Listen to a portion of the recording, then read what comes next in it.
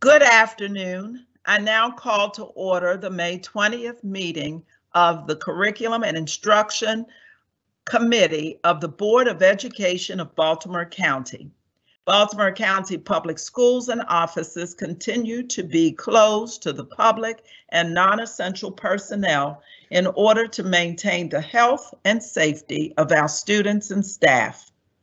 In accordance with the Board of Education's amended resolution approved at the October 13th, 2020 board meeting, in the event of a medical or health emergency related to COVID-19, the board chair, in consultation with the vice chair and the superintendent, may declare that a board meeting or board committee meeting be held remotely in its entirety without the physical presence of board members, or in a hybrid manner with only some individual board members participating remotely, subject to the establishment of a mechanism that would allow each board member the opportunity to fully participate in the meeting despite not being physically present, and that would allow the public to also remotely attend those portions of the meeting that are open pursuant to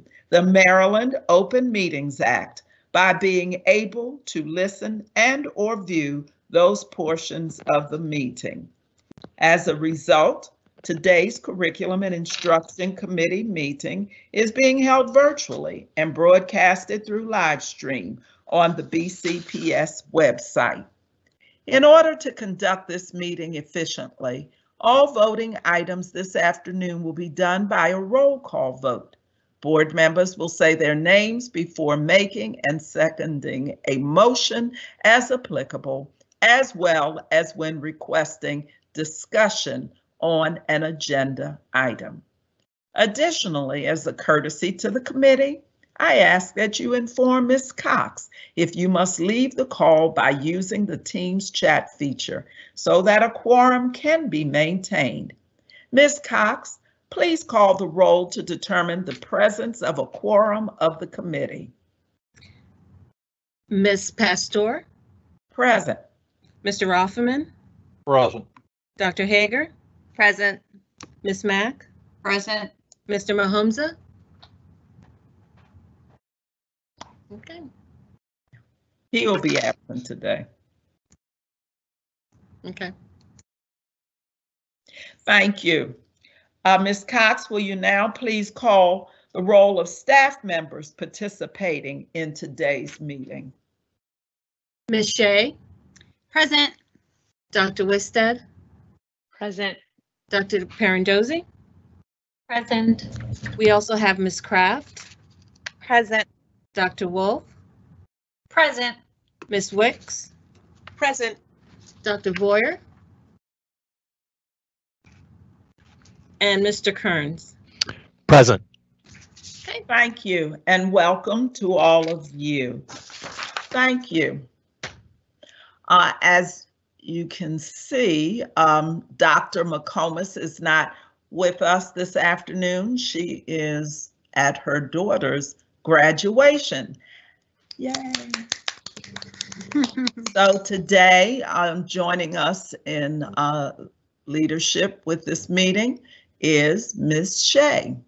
So with that being said, I'm going to ask Ms. Shea to get us started. And thank you, Ms. Shea, for taking on this task. My pleasure. Thank you for allowing me the opportunity, Ms. Pastor.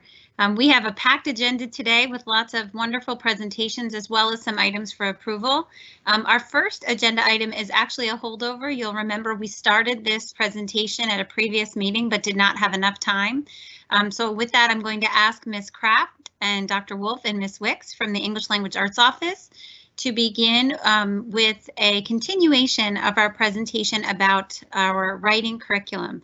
This presentation, you may remember, resulted as a request from some questions from board members, just understanding as a baseline overview, how do we approach the instruction of writing in BCPS? So with that, I'm going to invite Ms. Kraft and Dr. Wolf and Ms. Wicks to take over. And I'm hoping Mr. Corns has the slideshow available. If not, we can pull it up.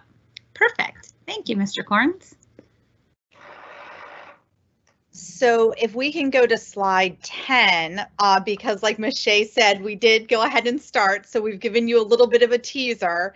So we're going to actually pick up on this slide right here, where we were going to talk about, we were just going to take one standard for you and talk about writing standard 1, which is really to write arguments to support claims in an analysis of substantive topics or text using valid reasoning and relevant or sufficient evidence.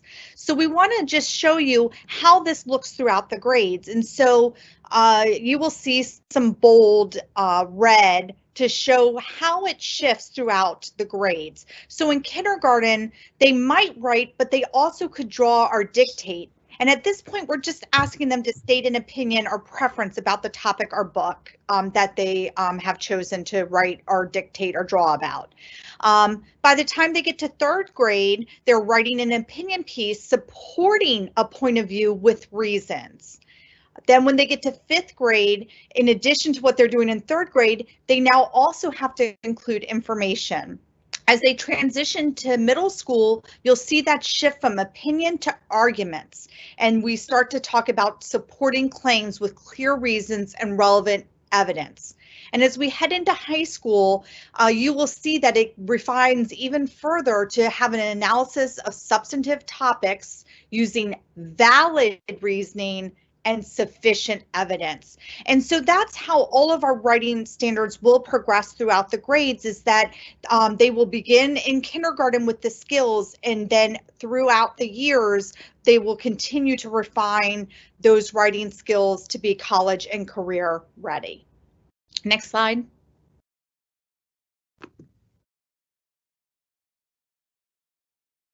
All right, so I'm going to now turn this over to Dr. Wolf, who is going to talk about our elementary writing beliefs. Good afternoon. So if you remember, I think it was last month that Ms. Kraft shared with you the beliefs, the writing beliefs we have for our office.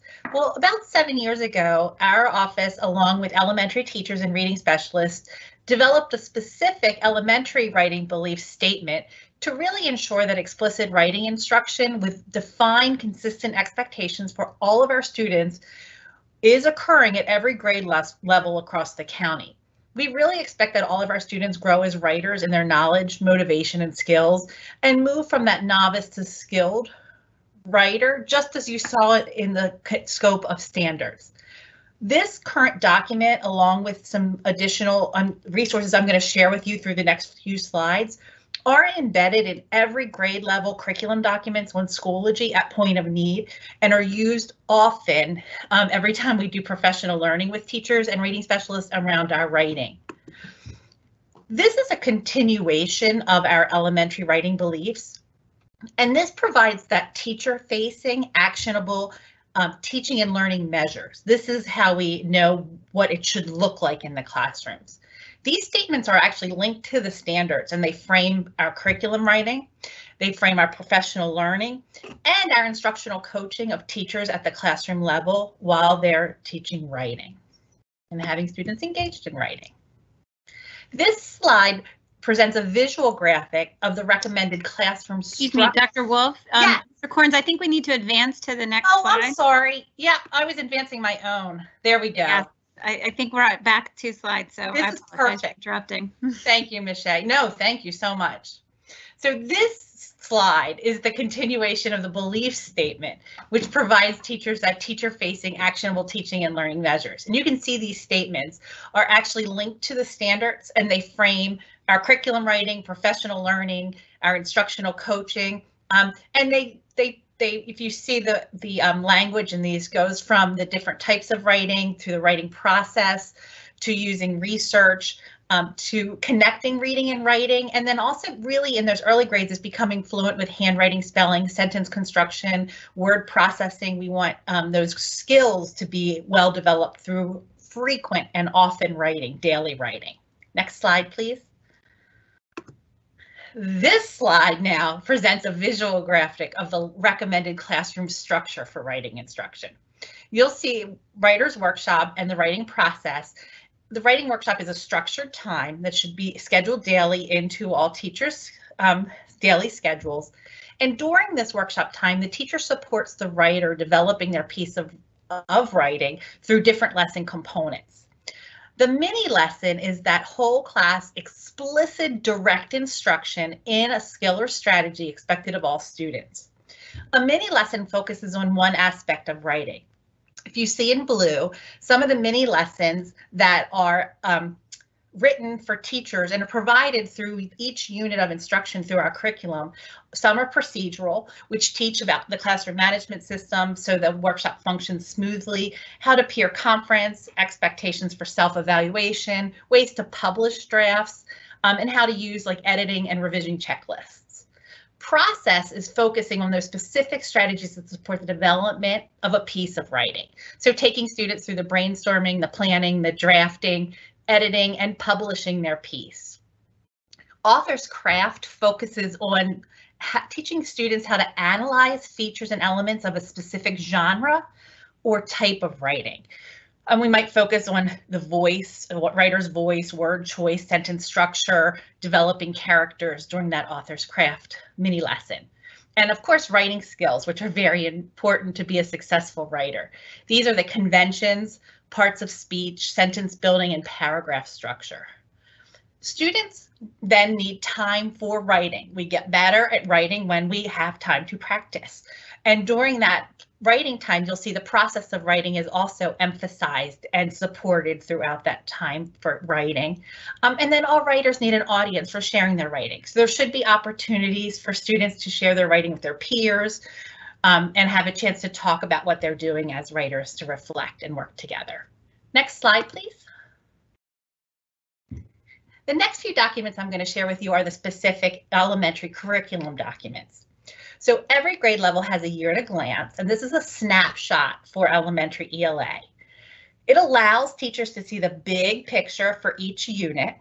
It also is aligned. You'll see the standards are aligned in this document. And then the essential questions and big ideas are across the top. Going down on this, looking down the column of that first column in this document in the year at a glance, you'll see there are writing checkpoints. And checkpoints are smaller writing pieces. Sometimes these are on-demand writing, and sometimes it's taking students through the process of writing, the brainstorming, editing, revising, and publishing. And these are going to be a series of analysis tasks, research tasks, or narrative tasks. Analysis tasks really help students to connect their reading and writing. It's a skill that actually research reveals is one of the most significant factors in differentiating a college-ready student. This task asks students to carefully consider the text they've read and then engage with a prompt to answer a series of questions and compose a response to that prompt. It could be summarizing, it could be writing a character analysis. And then research tasks are taking a topic and taking it through the research process, as well as narrative tasks are writing in that story with the narrative form. You'll also see on our year at a glance that there is a culminating event. A culminating event is the end of unit performance-based assessment that's developed through mini lessons throughout the unit. And I'm going to show you in the next couple of slides how that is designed and supported for teachers to support their students. The culminating event also has, it's actually next slide, please. I'm getting ahead of myself. For the culminating event, when we plan our units, oh, can you go ahead? Thank you. When we plan our culminating unit, we really plan with that end in mind or the backwards design. So each culminating event or performance-based event has a GRASPS document that the teacher can download right at point of planning to use to help her plan, him or her plan with a clear expectation and a purpose for writing and how they're going to develop those different skills and processes through the unit. This is an example, and this was in your handouts, I believe, of a 4th grade task from Unit 3. And in this unit, the student is a role of a blogger, the role of a, they're going to write a blog, and they're asked to develop an opinion piece. So they're taking standard 1, to take a stand on a social issue. And throughout this unit, students have been reading about different social issues such as environment, water bottles, lots of different types of topics. Next slide, please.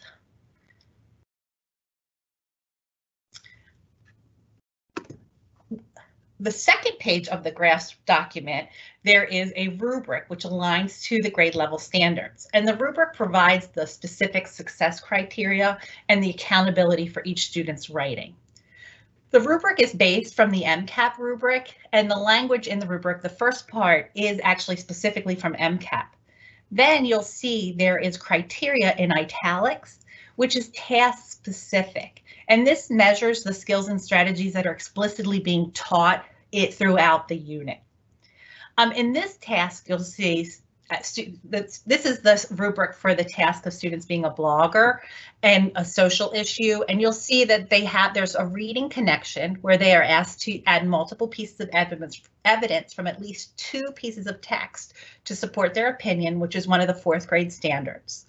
Then the written expression portion of the rubric, students are specifically asked to create a piece that has a strong organization, and it's structured in it's logically grouped. So the ideas are grouped together. The topic is introduced, the opinion is clearly stated, and then there's multiple reasons of evidence.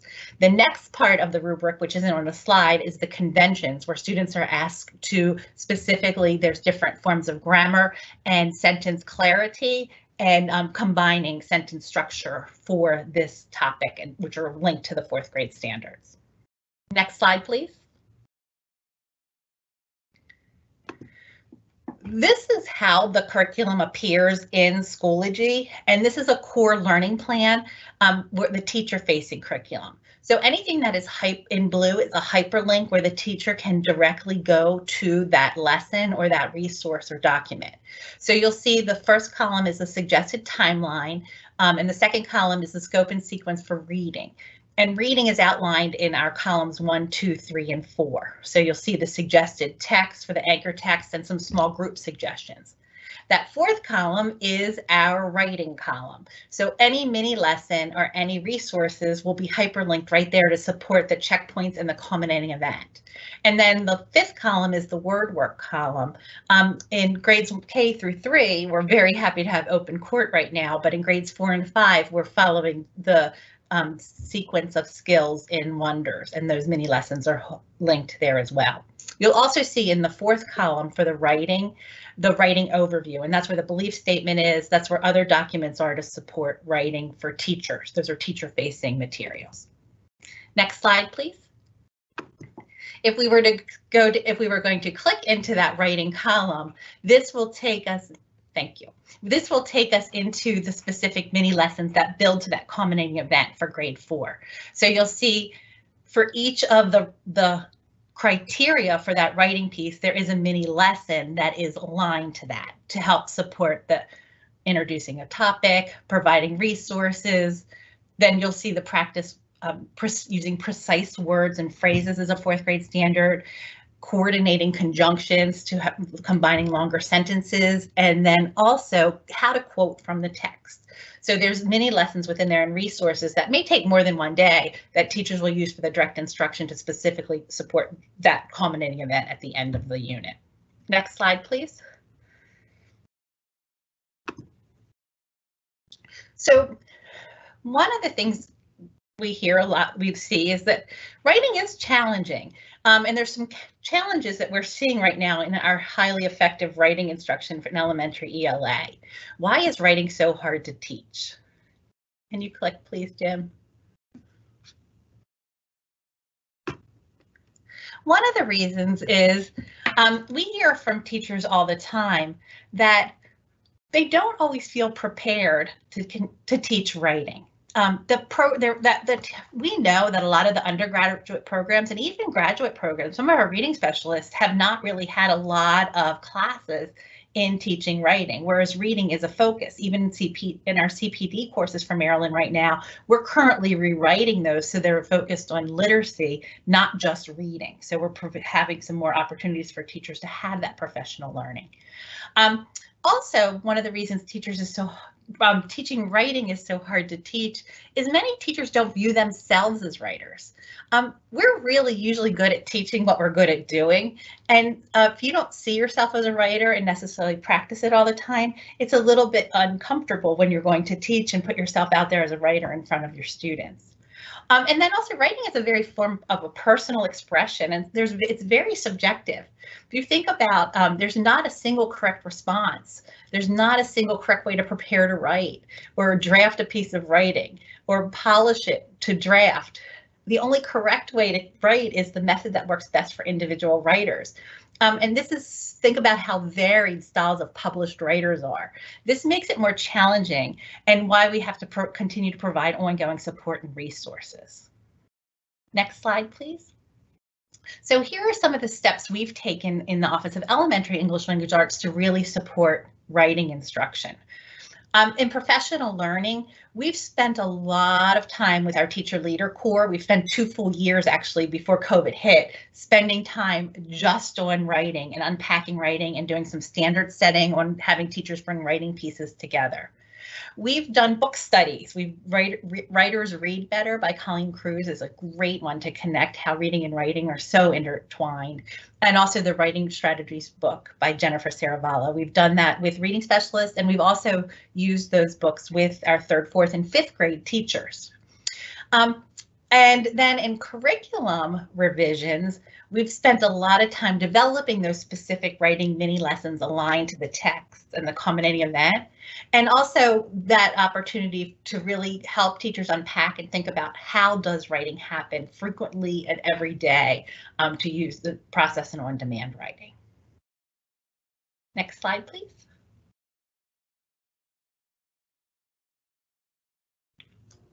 And this is Miss Wicks. Thank you, Thank you, Dr. Wolf. So one of the biggest ways that we differ in secondary English, was there a slide before this that maybe we skipped? Maybe not. No, okay, thanks, sorry. One of the biggest ways that we differ in secondary English from the elementary writing program is that at the middle and high school levels, our focus moves from the earlier mechanics of how to write to a greater focus on how to write well for specific audiences. The National Council of Teachers of English has a published position statement of their beliefs about the teaching of writing, and those beliefs guide our support of writing instruction. In secondary ELA, we maintain that everyone has the capacity to write, that writing can be taught, and that teachers can help students become better writers. Further, we maintain that people learn to write by writing, that is a process and a tool for thinking. We believe writing grows out of many different purposes and occurs in different modalities and with different technologies. We believe that reading and writing are related, and we believe that the assessment of writing involves complex, informed human judgment. Next slide, please. In support of our beliefs about writing, we maintain expectations for explicit writing instruction, and the way that often appears in our curriculum is shown on the screen. We use a blend of live and virtual modeling of the thinking and writing process within our lessons using both professional and student writing samples.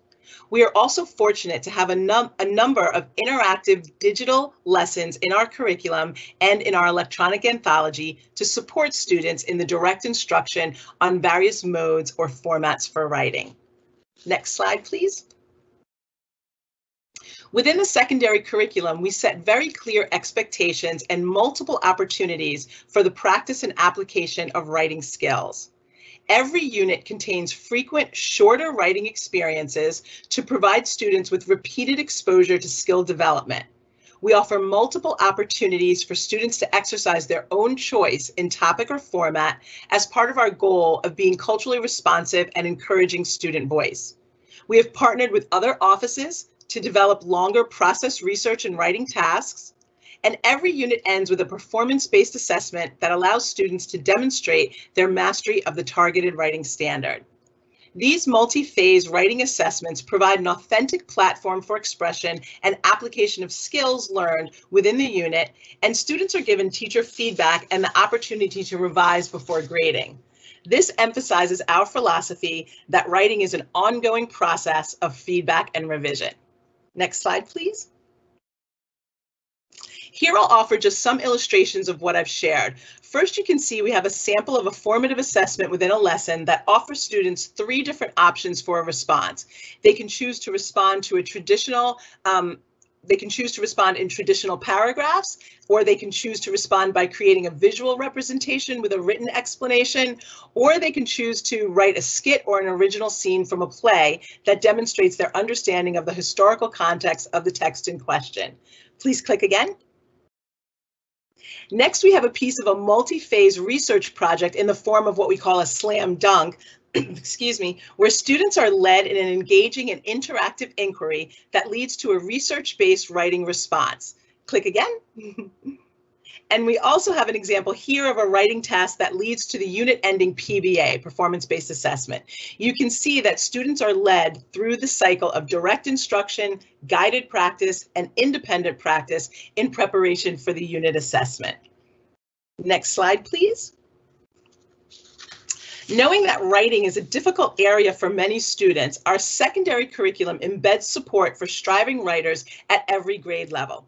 Scaffolded resources are provided within lessons for all students that align to each step of the writing process.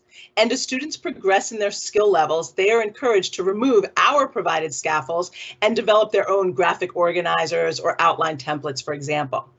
Our digital anthology offers tutorials for additional support opportunities in conventions and revisions. And we have developed reflective activities to follow writing tasks to ensure that students have an opportunity for peer feedback, self-assessment, and goal setting based on identified strengths and weaknesses. This process creates a partnership between teachers and students, wherein students are able to take partial ownership of the learning process. Next slide, please. And here you can see some examples of what I mentioned in our digital anthology about our interactive level up tutorials. And so we have them on a variety of topics, and what you can see on the screen are just a couple of stages where students would interactively work their way through multiple slides for this specific topic, for example, revising for unit, coherence, and organization. They are self-paced and they are available for students to do as many times as necessary. Next slide, please.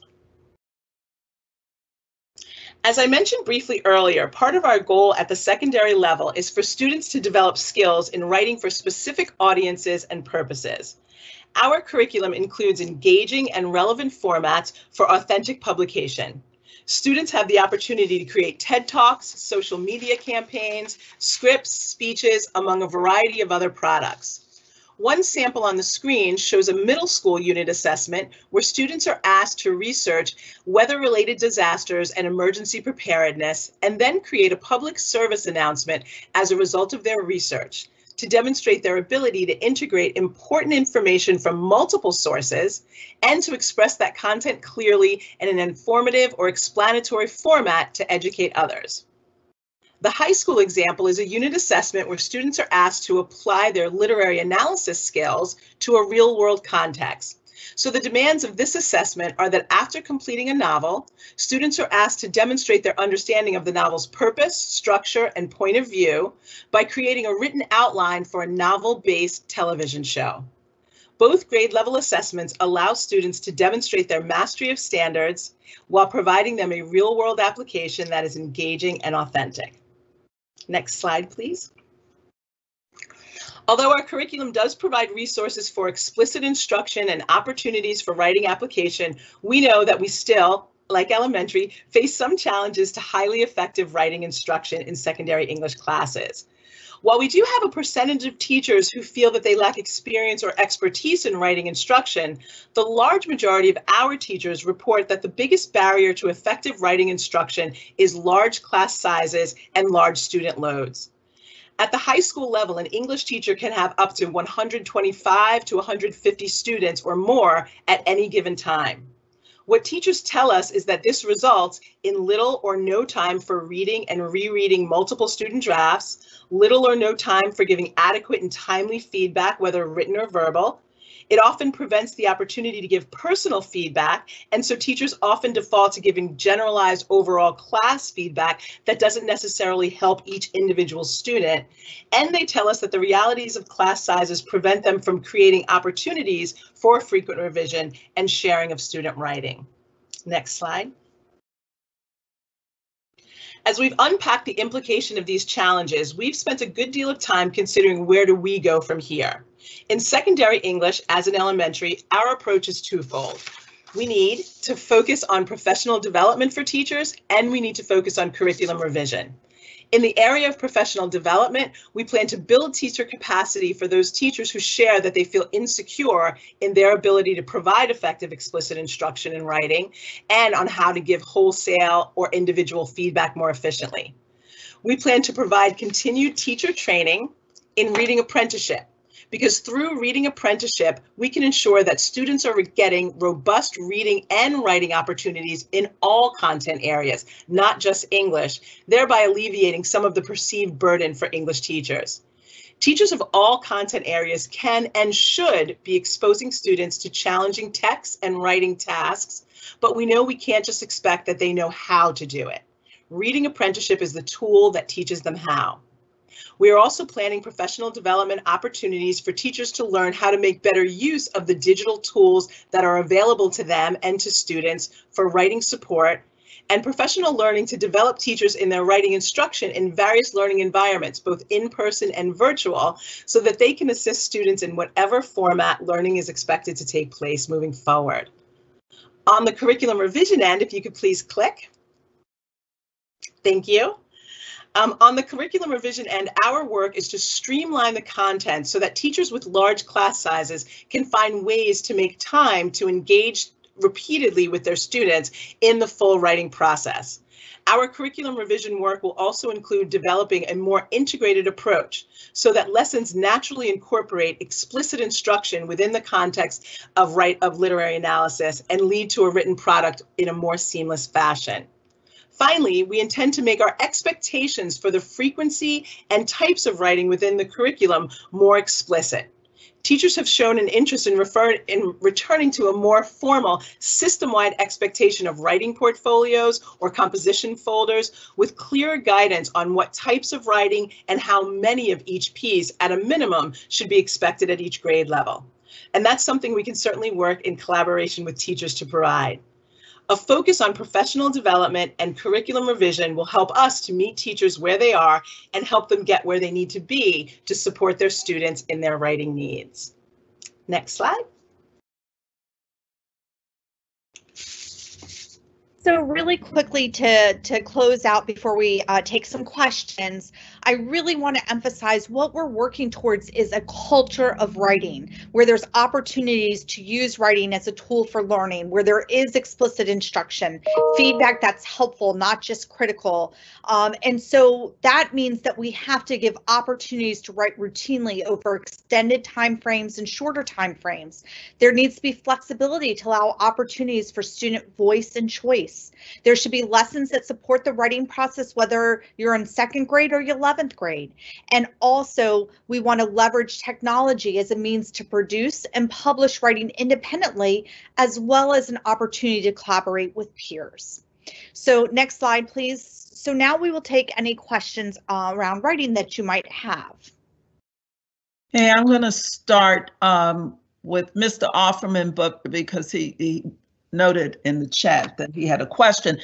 Before we do that, it is 3:05. I know we have a lot on the agenda, so Ms. Shea, I'm going to ask you as we go through this portion, questions and answers, if you will go over the agenda and just keep an eye on our time, as well as any shifts that might need to be made so that we can do the things that are critical to this meeting, and then we can just change our future agenda. Yes, ma'am. And I can also offer to work with any members that have additional questions to follow up through Dr. McComas to make sure we get those answers as well. Excellent. Thank you. Mr. Offerman. First of all, thank you all for an extremely good presentation. My question actually, or concern, goes to not so much the development of having our students write, better and more efficiently, and that certainly is brilliant. One of my concerns is about the actual act of writing. There are students in this era who, basically, because we are so focused on technology, right, but purely using the devices. But there are also some students who, I think might, benefit by writing by actually using a pen or a pencil. And I'm wondering how we address that in terms of student preference, or in terms of what's actually best for students. Thank you, and I'll just sign off, and you can talk. So thank you, Mr. Offerman, for that question. We've had ongoing conversations, and I'm going to approach this in two ways as quickly as possible. We do have ongoing conversations with primary teachers about handwriting, as well as fine motor development across the board. So we know that there are a lot of studies currently out there about how has the age of technology and every child having an iPad by age 2 impacting their ability to develop those fine motor skills. We advocate at the primary and elementary grades that it has to be a balance. There must be explicit time. Now, obviously, the current context of the pandemic notwithstanding, that classroom instruction has to include opportunities for students to develop handwriting, both in print and cursive, to have opportunities to write in multiple formats. We do gradually then, to exactly your point, try to help our students understand that they need to identify the way that's best for them, while not ever excluding an opportunity for both. So we try to maintain that opportunity for balance. Both Ms. Wicks and Dr. Wolf mentioned the difference between quick writes and publishing. That's an opportunity where oftentimes students will use pen and paper for quick writes or those short pieces of writing, responses to text. And then when we move into the publishing phase, that's where we often use technology. But to your point, there are some students who prefer. So from an instructional standpoint, we advocate explicit instruction in both, a balance of both, but then we also advocate supporting students in having that choice. Thank you. Thank you, Ms. Shea. Dr. Hager. Hi, yes. Thank you for the presentation. And my line of questioning was very similar to John's. And that is, with regards to the typing, I've seen my own children struggle with the pecking and what they call it, pecking and sorting or whatever. Mm-hmm. Yeah, as they type like this, trying to get their thoughts onto paper, and it's painful to watch. And so I really appreciate the amount of thought that goes into the rubrics and the training and everything, and then but to deliver it in a typing format. Is there any collaboration with any sort of curriculum around typing so that kids can learn those skills, so that their brains and their fingers can go in sync, so that we can actually get them to move forward at a younger age? Yes. So both, and we actually have standards that talk about students having to learn those skills. They don't call it out as typing, but they talk about utilizing technology. Every third grade student has access to a license for a program called EduTyping, which is an opportunity for practice. We don't specifically have, as Dr. Wolf mentioned, a lot of expertise for teachers in teaching typing. So when I was in high school, I actually took a class where I had a teacher in middle school, I think even. So that is something that I think we would have to develop in terms of guidance for teachers of how do you teach, because many of our teachers, especially our younger teachers, were themselves not taught typing.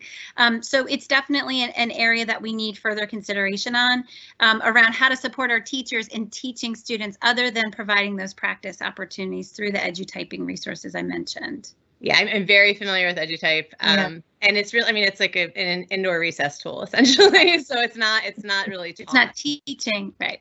Exactly. So yep. Thank you. It goes over finger placement, but doesn't talk about the actual teaching. Right, and given that we're expecting the students to type their essays, it just seems like a big lost opportunity. So thank you. Great feedback. Yes, I want to ditto that, Dr. Hager. I'm just amazed that we have no more keyboarding classes, and you're right. It takes that time to have those fingers moving and that brain moving, and all of them in sync. Thank you, Ms. Shea. Ms. Mack. Yes, thank you everyone for this. As you all were speaking, it sounded so familiar to me. I looked up a PowerPoint that I created for my students at CCBC called Deconstructing Essays, because I felt like based on their evaluative, their remedial essay or their first essay, they needed some help. And a lot of the stuff that you talked about is in there, like the introductory paragraph, what is coherence versus what is unity, what is a thesis statement, how does it guide your paper. But what I hear from teachers is that, and I'll go back to slide 19.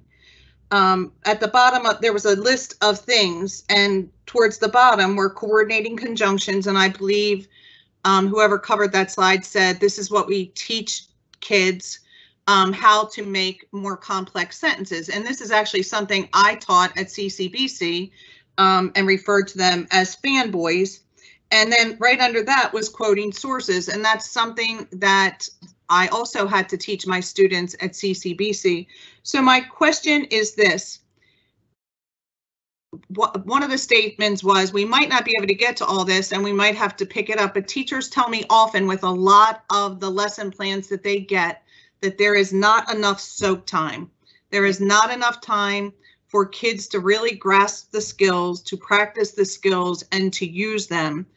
And I know from teaching kids who are recent graduates from BCPS that, yeah, I have to agree with what they're saying because I have had to go back and teach a lot of this stuff. So have we given any thought to slowing down the number of things that we teach and making sure that what we do teach children really learn? Like, making sure that when we get to that lesson that has coordinating conjunctions and quoting sources, that the teacher really does. And I think one of the slides actually had unity and coherence, but it seemed like an option. It seemed like if a child wanted to know more about unity and coherence, he or she could click on the slide and go there, when I think it's a skill that should be taught. So I guess that's a whole lot of questions in one.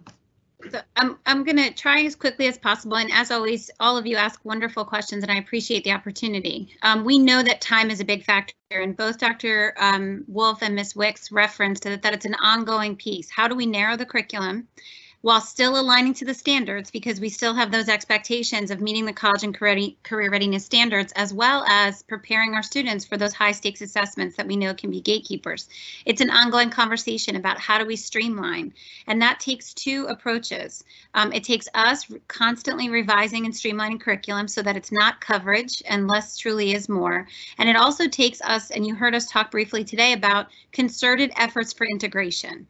It's work that really needs to happen, because if writing is only happening in an 82-minute block in high school, that's never going to be enough time. So we've been taking very explicit steps to try to integrate within content so students have multiple opportunities for this instruction throughout the day, as well as opportunities to practice. So we agree it's an ongoing conversation that doesn't have a simple answer, but it's one that we're committed to continuing to work on. And actually, a benefit to the pandemic, if I can try to find silver linings any chance I can, we were forced to do that. We had to really prioritize and streamline our content, which I think was a really good opportunity and exercise for us to say, well, once we were forced to figure out what are the two most important, lessons in this week or in this unit, how can we then leverage that when we are given the gift of a full day schedule next year, but still recognize, well, when we had to choose, we knew what was most important. So that can be a support for helping us to streamline. The second piece I wanted to say really quickly, the level up tutorials is not the only time students are taught. That unit is all around unity and coherence and organization, but then they have additional opportunities for ongoing practice that can be done either independently or in small groups. So that's a complement, not a supplement. I have one. Thank you very much. That makes me feel better. I have one more quick question. When a teacher is observed, let's say a teacher in a science class or a teacher in a history class, is the observer observing for whether or not the teacher incorporates writing prompts and writing opportunities within that content? So we have worked to create, you may remember our literacy resource that we developed with Look4's for literacy, authentic literacy in every content area. So our hope is that those tools are utilized by department chairs and assistant principals and principals as a complement for those instructional walkthrough tools, because our purpose was to identify explicitly what are authentic opportunities for literacy, for writing and science, for developing essays, even in our CTE classes. So that resource was developed 3 years ago. We did multiple professional learning and reading apprenticeship, as Ms. Wicks mentioned. That is also a focus that we are doing with every middle and high school. Thank you very much for the presentation and the answers. Thank you. Pleasure. My turn. All Yes, right. ma'am. First of all, thank you so much for that presentation, each of you, for all of the information you gave. So I'm just going to sort of start backwards with what Ms. Shea said based on Ms. Mack's question, because it's not new. We always looked at writing, and with teachers, it was in your presentation that oftentimes the teacher doesn't see him or herself as a writer, but we looked at every teacher as being a teacher of writing, because as Ms. Shea just, to which Ms. Shea just alluded, it has to be ongoing and it has to be school-wide, system-wide in terms of the skills, in terms of the look-fors, etc. Are we still looking at that, Ms. Shea, in Yes, that ma'am. regard? Okay. Yes, ma'am. So then as we're creating more professional development, then you'll be more, and you ladies will be more connected with making sure that all of the teachers across the areas are knowing how to give those students the opportunities for those narratives and the expositories, et cetera, et cetera. Is that correct? That is correct. And some of the initiatives we've done, the Next Generation Science Standards integrate specifically the writing standards within the science context. And then I know this team helped approve the document-based question, or DBQ materials, which require our social studies students to do short and extended writing pieces through that analysis. So we're doing a much better job of being explicit and what that authentic literacy means, because as you know, years and years ago, when we would just declare that every teacher was a teacher of writing, some of our content experts in secondary didn't always feel that that was the case. And so we've been really doing a concerted effort to ensure that the professional learning, the curriculum resources, not only reinforce that idea, but do so in a way that's authentic to the discipline. And having that collaboration, is that happening between content areas so that students, when they're doing their writings, they are putting on the brain that says, I see how this looks and what I want, how I want to answer this question coming out of a history context. And then here's one where I've read something in English and I'm looking at it from that context, or whatever other areas they might be. So are we promoting those kinds of collaboration? And I know I will sound like a broken record and a sales pitch, but that's exactly what Reading Apprenticeship does, and why we believe it is such a powerful force, because it brings together collaborative teams from across the departments in our secondary schools to develop those consistent expectations and strategies so that students are able to see that through line, but then also understand the nuanced differences that are apprenticing into that content. It's a really powerful approach that does exactly what you've described. And I'm around this corner. The rubrics are great. When do the students first see the rubrics, however? That's critical. Our goal and the way in the curriculum is designed is that we link the unit overview. When you introduce the unit and tell the students what the design and the purpose of the unit is, that's when they should have an opportunity to see what that PBA or culminating event is. We want students from the beginning of the curriculum design to understand the goal of what they're working towards. So that rubric can be used throughout and should definitely be a part of the actual instruction of the assignment. They shouldn't be surprised about how their writing is being evaluated. All right, well, I have 4,500 more questions, but I'm an English teacher. So I'm going to stop here so you can go to the next topic. Piece. Yes. We appreciate the conversation. Thank you so much, Ms. Kraft and Dr. Wolf and Ms. Wicks. Absolutely. Very proud of this team. And thank you, committee members, for such really on-point questions. And again, thank you for the staff for this. This is a heavy load, heavy load. Thank you, so, Mr. Corns, next up is me. I'm bringing forward today for your approval. I now come several times a year on our phase form update. So you'll remember this is the process by which we come to you when we intend to offer new courses. So a part of our process is to let you know in advance new courses that we need developed. so that we can get to the business of hiring curriculum writers and designing that prior to implementation. Next slide. So I've come several times this year. I brought you an update about the 2021, and then again last meeting around some summer courses in 21-22. Our goal is to always be a year ahead. So you can see that today I have some new courses that are actually for the 22-23 school year, because our goal would be to have them in the registration guide come November, December for students to see in advance. And so there's 3 main areas of new courses for 22-23. In our P-Tech, or Pathways in Technology Early College High School, you'll remember this is a program that was started several years ago, first at Dundalk High School and now is also at Owings Mills High School. As our first cohort of P-Tech students matriculate up through the upper grades, we are seeking permission to create courses that would allow them to earn dual credit. And so this is now getting into the higher levels of P-Tech coursework, which is very exciting. In music, we're excited to offer a new offering in middle school, which is Guitar 8. This would be available in both our comprehensive and magnet middle schools. We have many children who have expressed an interest, and so we're excited to design a course to allow them to take that as part of their fine arts credit. And then in our science area, we have been transitioning to the next generation science standards for a number of years. This course actually was brought several years ago and then has been in an extended pilot due to the conditions with the pandemic. And we are now ready for the 22-23 school year to have it be offered system-wide. And it's just that transition we've been making for several years.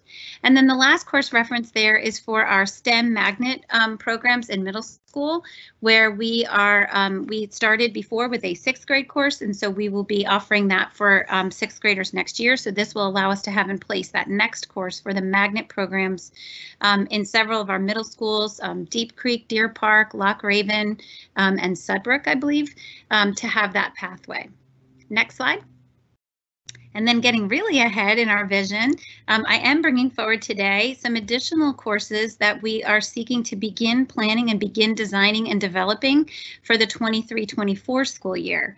It's always our goal to get into a place where we can be designing years in advance so that students have an opportunity to know what those offerings will be prior to registration.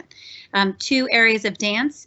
The first one is called Fundamentally Adaptive Movement and Enrichment, or FAME. Some of you may recognize that reference.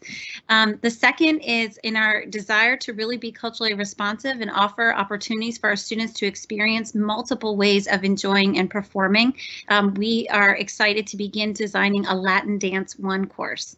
And then in music, we are offering 3 new course descriptions. One is in Music and Society. This course is really, again, about different ways that cultures experience music and how it reflects communities, as well as 2 different ensemble courses, percussion and then steel drum. So these are all the courses that we, hopefully you also got a phase form description that gives a little more detail. In the interest of time, I just gave a high level.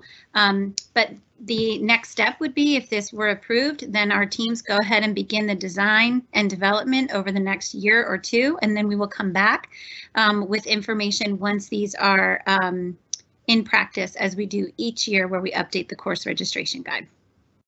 So with that, I'll take any questions. Ms. Shea, will these courses count towards the fine arts or whatever credit? And they'll be open, so it won't be just a narrow audience. Correct. Standing for a system. All right, thank you. Mr. Offerman?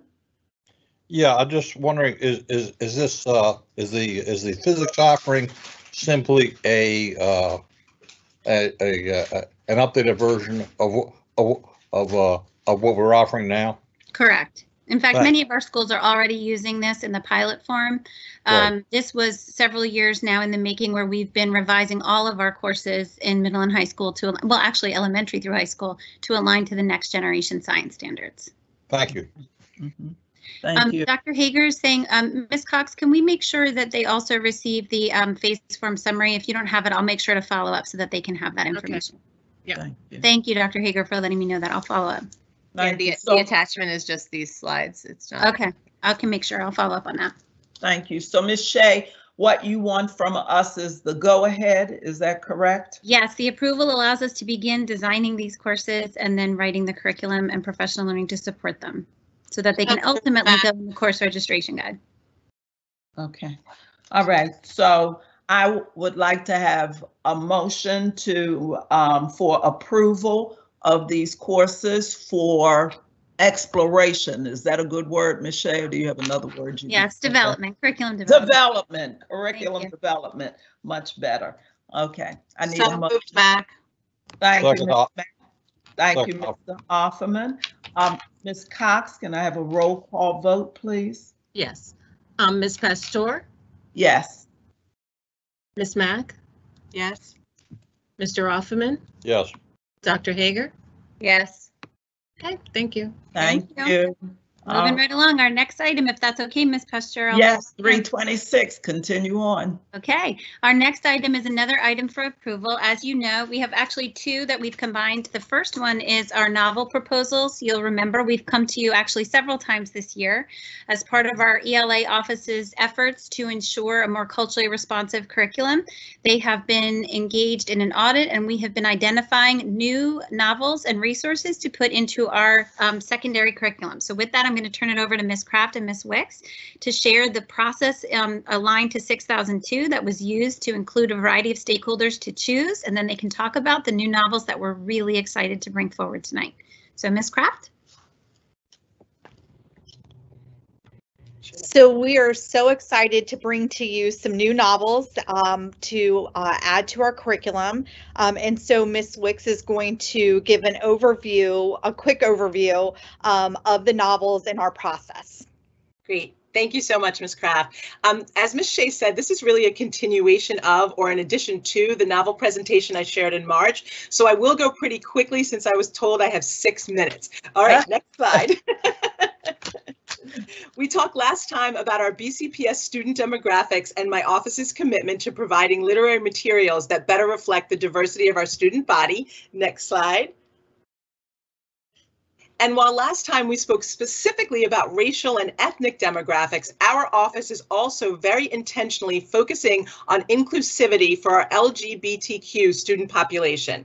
A national survey conducted by the CDC reports that about 1.3 million high school students identify as lesbian, gay, or bisexual. Additionally, the 2019 Maryland State Snapshot conducted by GLSEN, the Gay, Lesbian, and Straight Education Network, reports high numbers of LGBTQ students experiencing harassment, bullying, and violence in schools. And their organization makes the specific recommendation that school-based supports such as LGBTQ inclusive curricular resources will result in more positive school experiences, including lower victimization, lower absenteeism, and higher academic achievement. Next slide, please. So hopefully you will see that the titles I present today are in line with the specific representation goals previously highlighted in BCPS Rule 6002. Next slide, please. And with the goals in our BCPS Compass that we also discussed in our earlier presentation in March. Next slide, please. With that, I bring forth 5 titles for your approval consideration. These titles were on public display as required from May 5th through May 19th. Next slide, please. So our first text is New Kid. It's a graphic novel for students in grade 6 reading that explores issues of race, class, and friendship when a student moves and enrolls in a new private school where he is the racial minority. It is written by award-winning author Jerry Craft and will capture reluctant readers with its funny and heartwarming presentation. Next slide, please.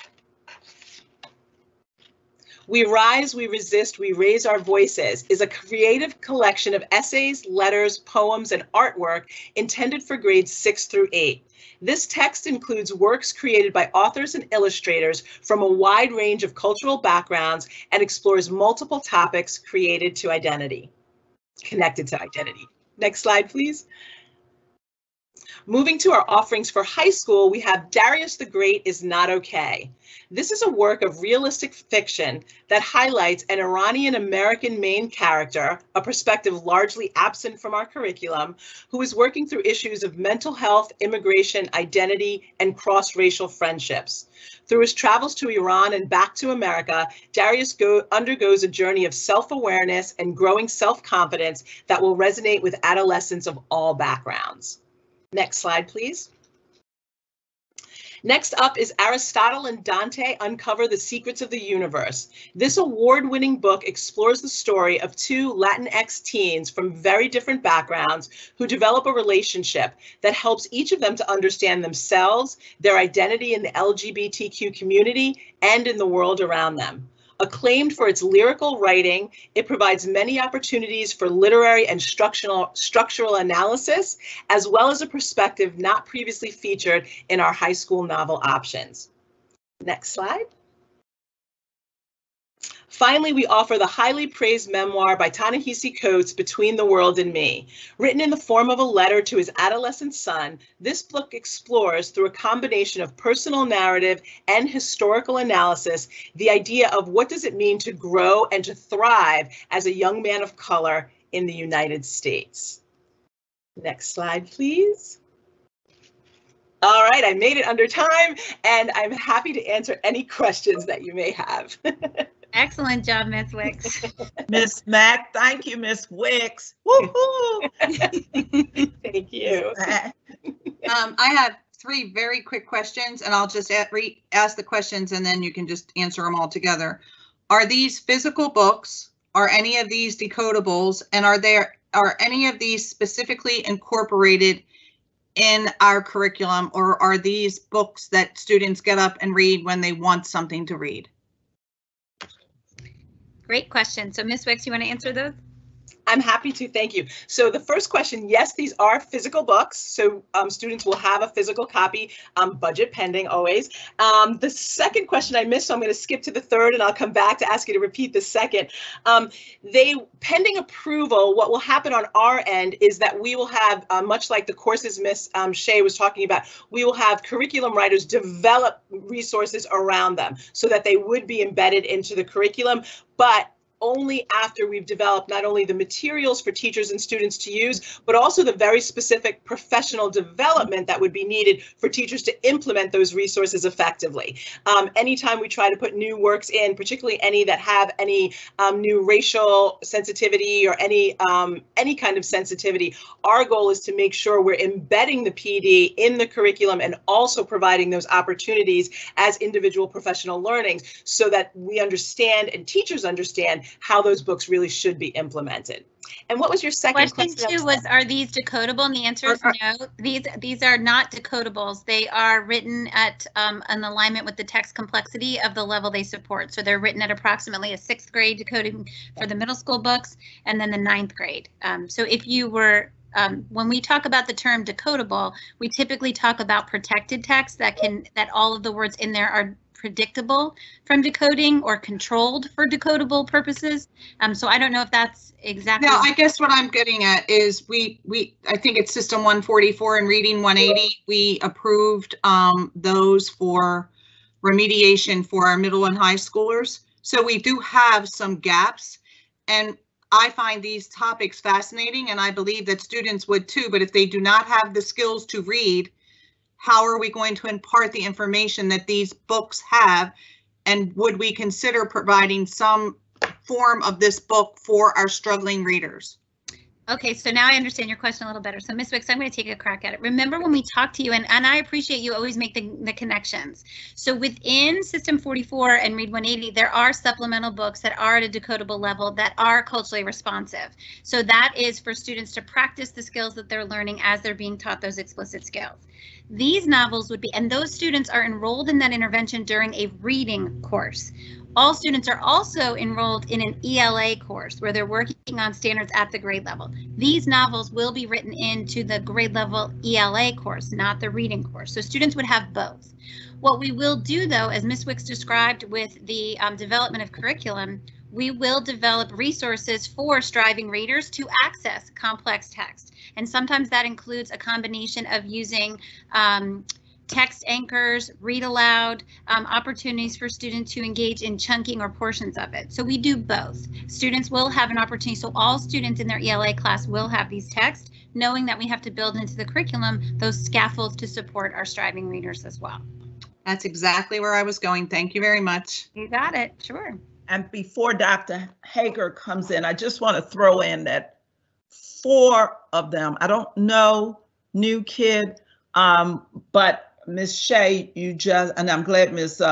Mack asked the question, because sometimes we have to give those things that are not those pieces of literature that are not just about the building, because we build in different ways. And so they are excellent for if you're going to use chunking and scaffolding, and just in the conversation. The other thing, they are wonderful pieces, and I'm just assuming that New Kid will fall right in line and does fall in line with the others, but I'm just happy. Thank you. I'm happy to see them being put before us. And also just the notion of the PD for the teachers. That's always what worries me, is that professional development, that these pieces are not just done on a surface level, that students get an opportunity to delve deeply into it. And I really will be interested in seeing the PD, because there will be some courageous conversations just getting teachers prepared to work and facing themselves to be able to work with these pieces with students if we're going to get what we want out of them. But thank you. Yes, and I have no doubt that New Kid is just as wonderful as the rest. And Ms. Pestor, we're happy to invite you when we have the professional. Please, Absolutely, absolutely. I was going there. Have you. Please, thank you. Thank you. See, Dr. I was Hager, did you have a question? invited to the how. Okay, thank you. Dr. Hager? Yeah, I just wanted to thank you for pointing out the need to include books that are specific to LGBTQ students, and I think that that's a great recommendation and something that I'm really proud that our county is focusing on. But I think, was there only one of the 5 books that really had a theme of LGBTQ kids in it? So it's really 2 technically. Aristotle and Dante has the more overt theme of the LGBTQ community, but Darius the Great also has some peripheral characters that are in the LGBT community as well.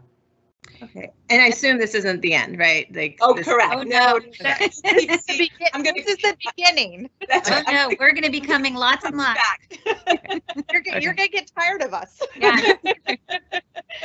And I would just throw out there, if anybody's looked at the money that I've been sending out, I know Dr. Hager, the people on the committee have seen it. We have from all different sources, we have money coming at us. And we need, Ms. Mack said it the other day, we need it for PD, we need it for materials and resources to grow our students and give them opportunities. So. Yes, ma'am. Yes. Woo, woo, woo, woo. We will Okay. spend it, we promise. Oh, and we want it to be well spent. Thank you so much. Ms. All Pestor, right. we do need an approval for this one, so Yes, if you we can help do. us with that. I know, I'm so excited. Oh, Let me thank call my mountains out. Okay, So moved, Mac. just bring it back. Thank you, Ms. Mack. Can I have a second? Second, Offerman. Thank you, Mr. Offerman. Ms. Cox, will you give me a roll call vote, please? Yes. Ms. Pastor, Yes. Ms. Mack, Yes. Mr. Offerman, Yes. Dr. Hager. Yes. Thank you. Thank you so Thank you. much.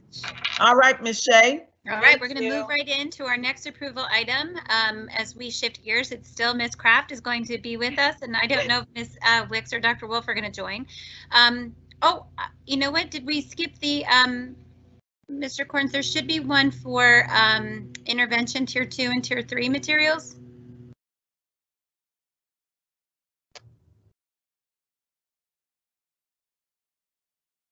Ms. Cox, do you know if he has that one? If not, I can actually bring it up maybe.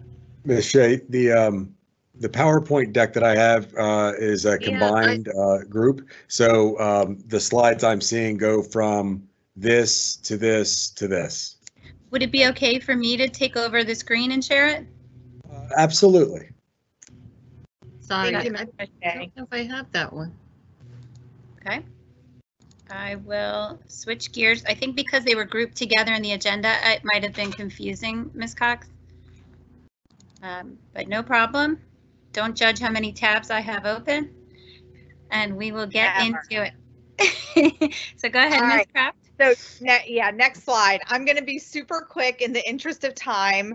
And so just really quickly, I know we've already showed you our vision and mission before, but the idea is that we do want accomplished readers and writers, that we want to make sure that we are being culturally responsive and that there is equitable access. And so we're bringing 3 new programs today in the pursuit of our mission and vision. Next slide. And so I know that we've gone over Scarborough Rope, and so I'm not going to spend a lot of time, but I did just want to talk about, we are going to be talking about the decoding strand. So when we think about our phonics and phonemic awareness, what you'll see me presenting today is that section of the rope. Next slide, please. And so when we think about a multi-tiered system of support, ideally, 80 to 85% of our students would be successful with the core. Around 15 to 20% would need tier 2, and between 1 and 5% would need tier 3. And we are trying to change that, because that's not our exact ratio in Baltimore County, but we are trying to change it by putting these programs in place. And so the next few slides we'll talk about which programs we would like to add to our menu of options. So the first one, and this is all out of our RFI, the review team is recommending moving forward with HD Word, which is by Really Great Reading. And we are recommending this for high school use for students that are in need of a tier 2 phonics-based intervention. It's a very fast-paced intervention for students that are struggling with multisyllabic words.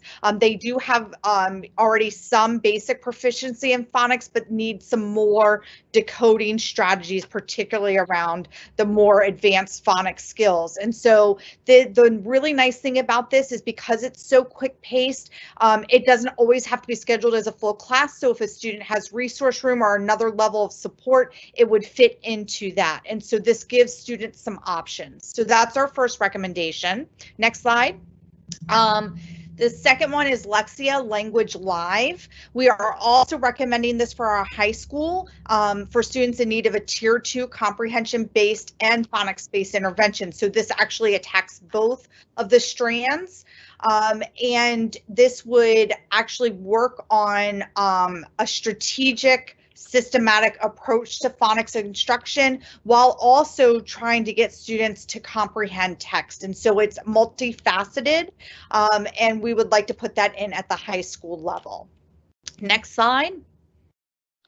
And the last one we're bringing forward today is Wilson Reading System, which I know you all know we already have. You've seen it on our triangle that we've shown you, but we actually need to put an official contract in place. It is being successful. We would like to continue to expand the offerings of Wilson. And so this would actually be proposed for elementary, middle, and high school students needing tier 3 phonics-based intervention. And so these are for students who required more intensive structured literacy instruction, either due to a language-based learning disability such as dyslexia, or they just have missed a lot of skills and we need to shore those up. So those are the 3 that we're proposing to move forward as part of our menu of intervention options. And if I can, thank you, Ms. Crafton, for going so quickly.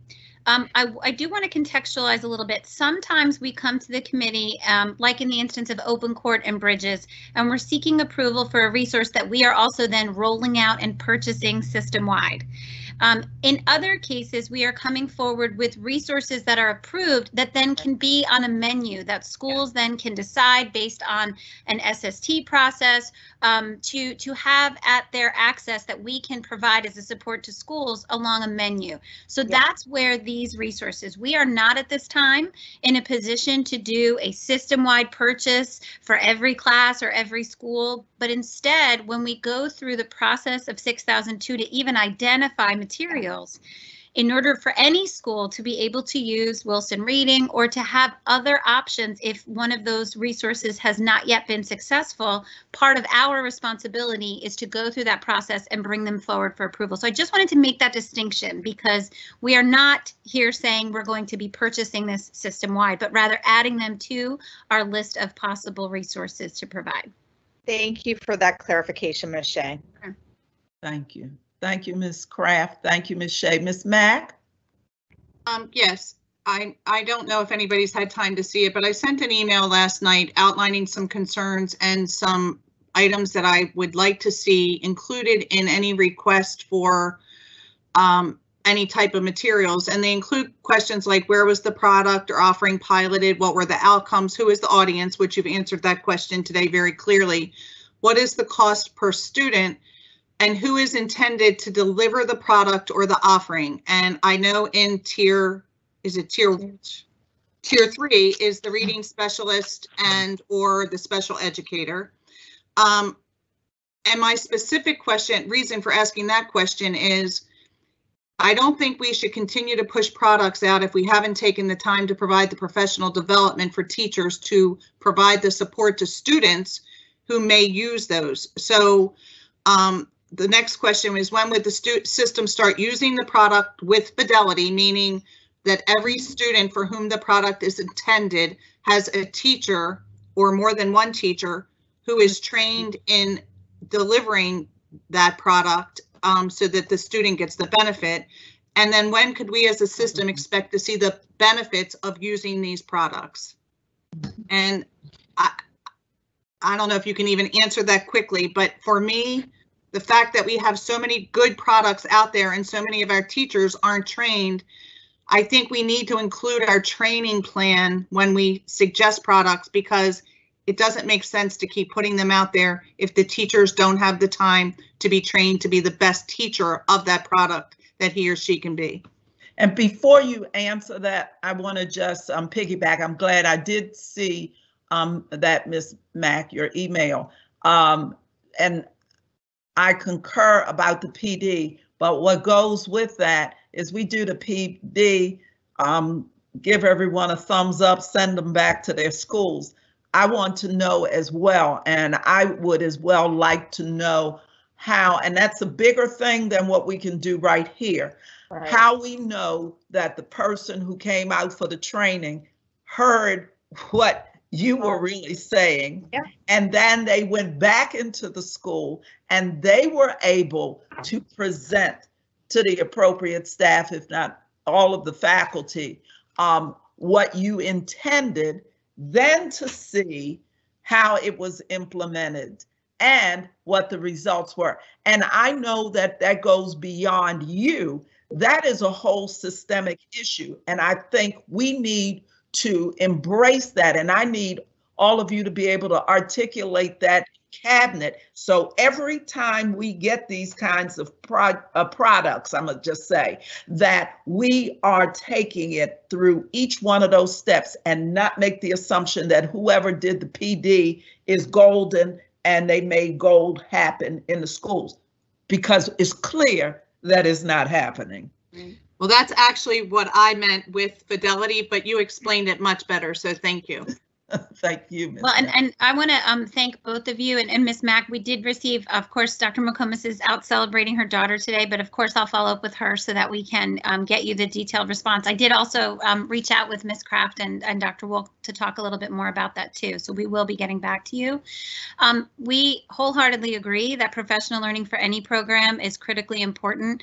Part of what you'll see in the next presentation when we talk about the high quality math materials is that we approach, and that's why I made the distinction about this particular context. So when we're doing a system-wide adoption like Open Court, Bridges, or some of the secondary materials that you're about to see, yes, we're required when we go to cabinet to come with a professional learning plan and a communication, and we also develop resources for in partnership with the Division of School Support and Achievement for what are those follow-up look-fors, the way you described, Ms. Pestor, for fidelity of implementation. And in fact, this summer, as we're planning Leadership Academy, the focus is on supporting administrators with fidelity of implementation of Bridges, because we've made a significant investment in Open Court and Bridges. Now we have to have that transfer of application. So we can talk more about that because it is a really important topic. The one distinction I want to make here today, the inception or really the driving force behind even going out to RFI was really to be able to continue our offering of Wilson.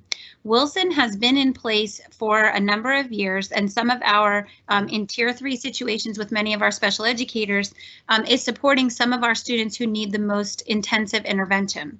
In order to align with our procurement procedures, we have to go through this 6002 process to make sure that we're securing the appropriate approval outlined with policy and rule to be able to continue to do that for new students and students in our school for whom this is being successful. And so that might involve if Wilson comes out with a new version. If we didn't go through this process to be able to move forward with a contract, we wouldn't even be able to purchase that next version. When the team went through the process of RFI, besides Wilson responding, we actually found 2 other really highly rated materials. So at this moment, we are not yet at the point of piloting or purchasing it system-wide. But in order to even have the approval to keep going with Wilson, we had to go through that RFI 6002 process. So I just want to make that distinction, because if we were here today saying we're now going to be doing Lexia language in all of our high schools, we would be coming to you with pilot data and a professional learning plan, because we agree that's critically important. But that is not what this is for. This is really us saying before we can even do that, we need to go through the process of identifying those resources in alignment with our policy and rule.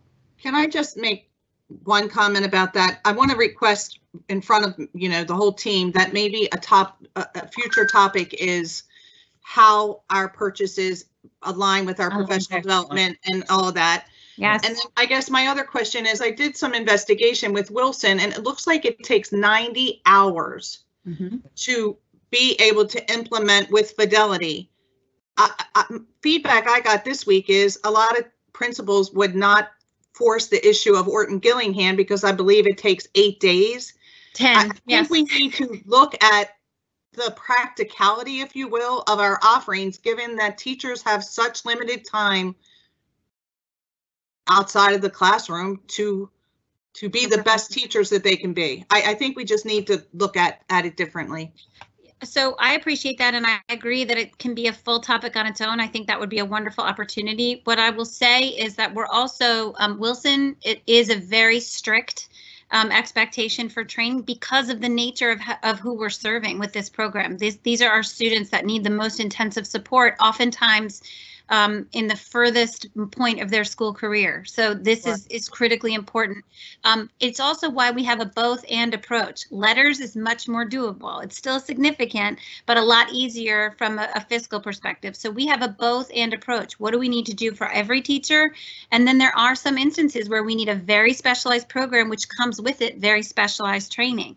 But what you surface with Orton Gillingham is a real fiscal impact and a staffing impact. So it's part of why our approach to Orton Gillingham has not been anyone who wants it can sign up, which I know there's tons of teachers that would love that professional opportunity, and I would love to give it to them, but I can't justify pulling out teachers for 10 days of instruction from their classroom unless I can align it with you have a student you're serving in your building and you're going to be the practitioner that's teaching them. Instead, what we try to do is take some of the strategies from Orton Gillingham to build in, and that's where letters comes in, and that's where our reading specialist comes in. So we're constantly trying to balance what's the specialized training and specialized program for those most intensive students, but then also what's the universal support and training for all of our teachers of reading. I'll reserve my comment because I do have a comment to that when we talk about this because of time. Sure.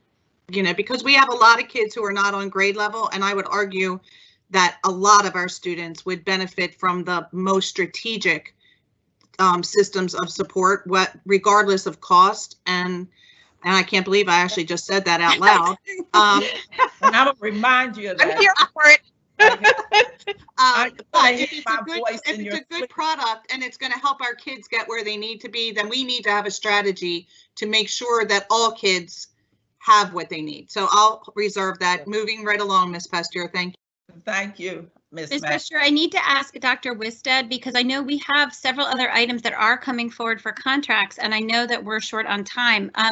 Dr. Wisted, we have math and we have the COGAT. Are all of them on the June 8th board meeting?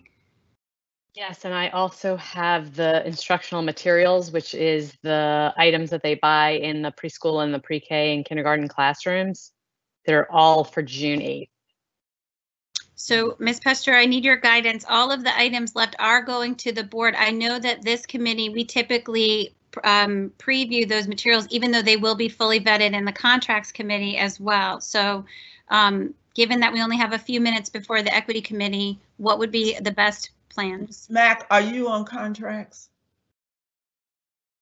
I am not. Mr. Offerman, are you on contracts?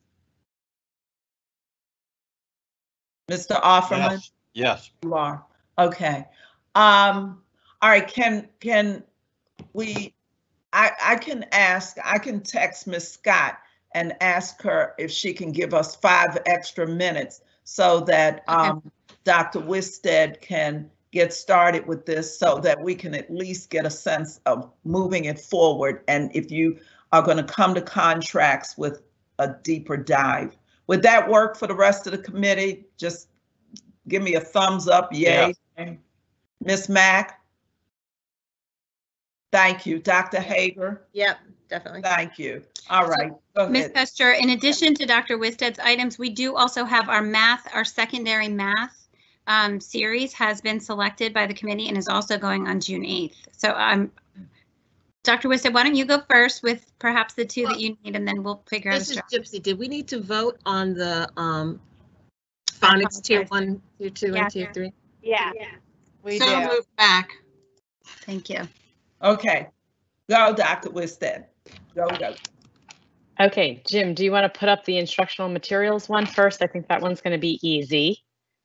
And maybe we won't even go through all of the slides, but basically this is a contract modification. So JMI 625-17 is already in existence, and it is, oh, that's the math one. That's Megan's. This one's called instructional materials. Anyway, the materials that are typically purchased under this contract are for our preschool and our pre-K classrooms. You could go to the next slide. There are things like puzzles and educational type materials that are used in our preschool and our pre-K classrooms. We also use those materials in our Eliza Brandwine Center, ABC Center, and our Judy Center, that's at Campfield and Hawthorne. And so the Office of Special Education, as well as the Office of Early Childhood Programs, you could go to the next slide, spend on this, and all of the vendors will be listed on the contract so you can see where they come from. Also know that in addition to when we open new classrooms like preschool or pre-K classrooms where we need to buy materials from this vendor, we could go to the next slide. There are also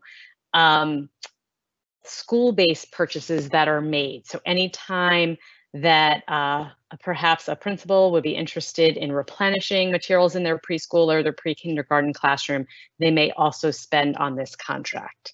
So that's the basic gist of that one in just a few minutes. Questions? We can go to the next slide.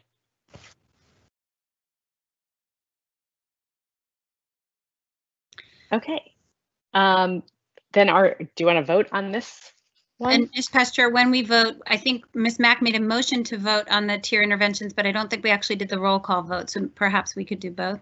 Yes, Okay. please, Ms. Cox. Okay. So for the tier, I need a second for the tier 2 and tier 3.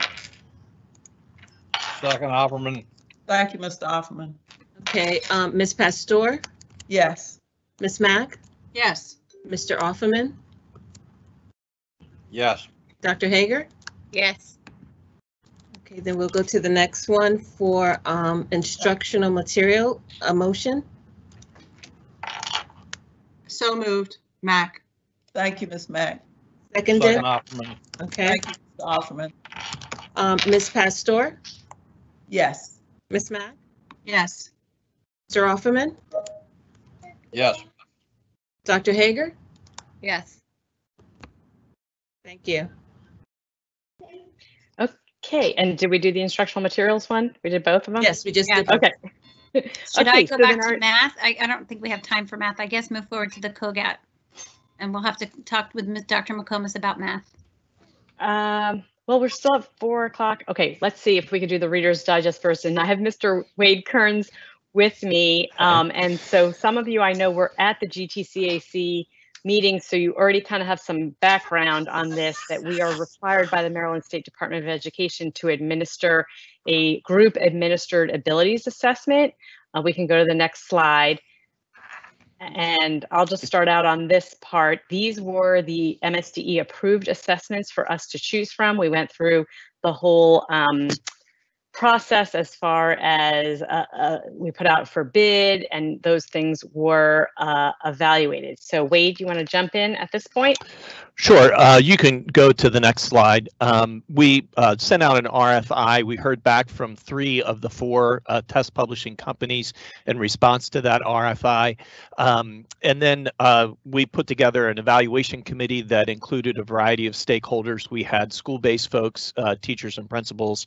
We had C&I folks, and we had representation for parents from the GTCAC. And so an evaluation tool was developed. It was basically 4 different categories, and a rating was given, a numerical rating was given in each one of those categories for each of the various assessments that were sent back: the COGAT, the Naglieri, and the Terra Nova InView. Of the 3, the COGAT scored the highest. Although I should mention that there was only about a 30-point difference between the COGAT and the Naglieri out of over 700 points total. So those 2 were relatively close, but still the COGAT was the had the highest rating of the 3. We can go to the next slide.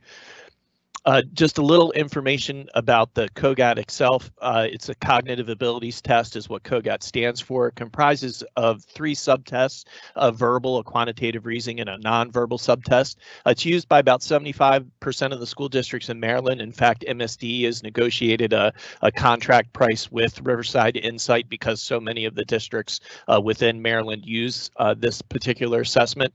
And Baltimore County also has some experience working with Riverside Insight and the COGAT. We've piloted just the nonverbal subtest of the COGAT several years ago. So we have some experience working with the company, and we're familiar with the assessment itself. So that's sort of the very quick version. If anybody has any questions, I would be happy to answer them if I can.